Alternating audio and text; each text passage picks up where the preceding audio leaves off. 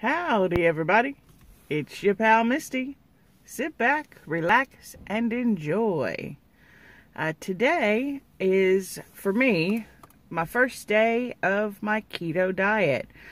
So I thought I would give y'all just a few things that I'm doing to help me along my way. So, number one, I just had to open my second one for the day, so I'm doing pretty good. Is smart water. Now, normally, most people know I'm not a fan of buying water when it is free. However, this water does have electrolytes in it, and I know there may be other brands that do that as well, but this is the one that I'm most familiar with and feel most comfortable with. My mom has also used this. So the reason why, I probably didn't need it today on day one, but I figured, hey, let's just start it and go from there.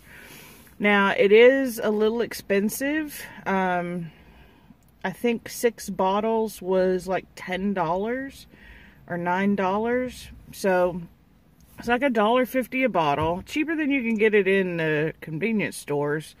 But these are 33 ounces. So my goal is to drink at least 2 of these. So I'll definitely do that because I still have all day to go. But if 3 is what my body needs, then we'll do 3. So another thing that I did was I bought test strips. I haven't opened them yet, as today is day 1, but I thought I could give y'all an idea. Now, you can use any type of test strip. This is the one that I got. It was the cheapest one on Amazon. And hey, kitty cat, back to you. There's a little Garfield type kitty. Can y'all hear it? It's so cute. Hello. Hello. I know. My dog would eat you alive, little kitty. But again, I doubt y'all will be able to see this. However, we're going to try it. There's different colors. Now, I'm not going to open this because I'm not going to start today, because I know today I have no ketones. But what this does is you'll start at a negative, and then you'll go trace small, moderate to large. Yes, I know. So basically what happens when you're in ketosis is your body, instead of, burning fat the regular way and using carbs for energy, you deplete your body of carbohydrates, so your body has to turn to another form of energy, which are shown as ketones in the body. And I guess that's where they get ketosis out of it, because you're in ketosis once you have a certain level of ketones.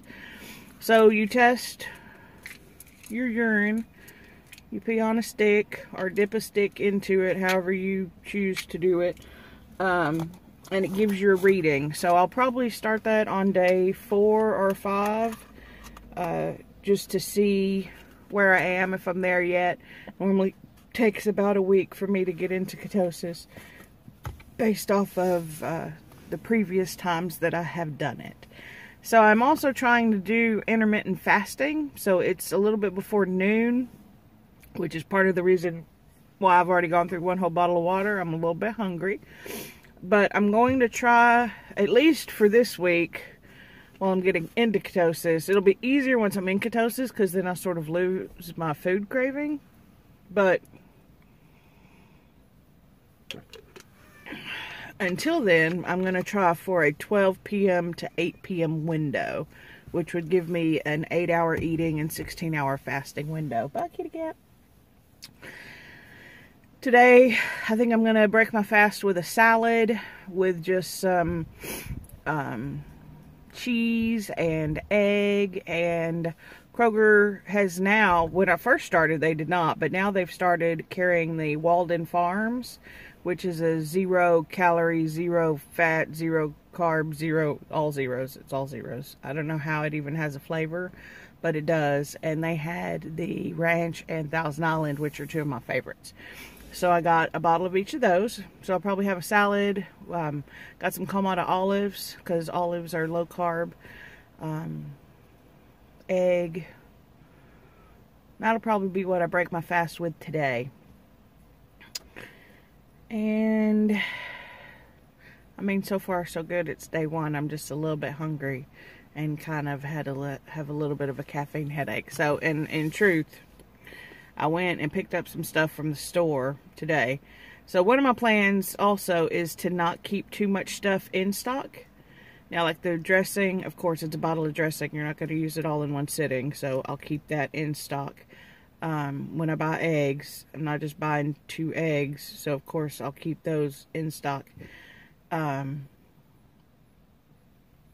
But for the most part, my plan is to not keep too much stuff in stock so that I'll be forced to go to the store, get out of the house, walk around, and do that type of thing. So that is where we are on day one. I appreciate y'all kind of following along with the journey. I'll try not to make it too boring.